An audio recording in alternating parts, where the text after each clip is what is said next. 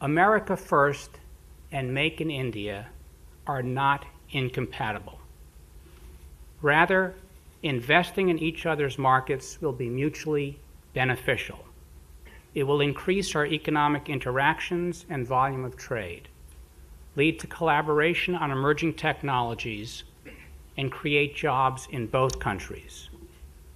But let me go further and suggest that it's time to put a strategic lens on our economic relationship, just as we've done with our defense relationship. A number of U.S. companies have reported increasing difficulties conducting business in the largest market in the region, China.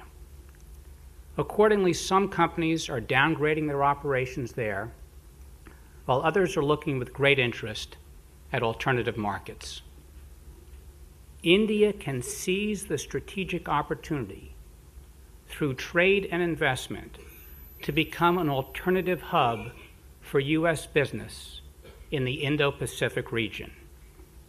Accelerating the economic and regulatory reform process already begun by Prime Minister Modi will help ensure that India is seen as an increasingly efficient, transparent, and well-regulated market.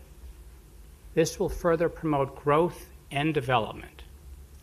Continued reforms and trade liberalization will also enable Indian products to more readily become part of the global supply chain, thereby accelerating job creation.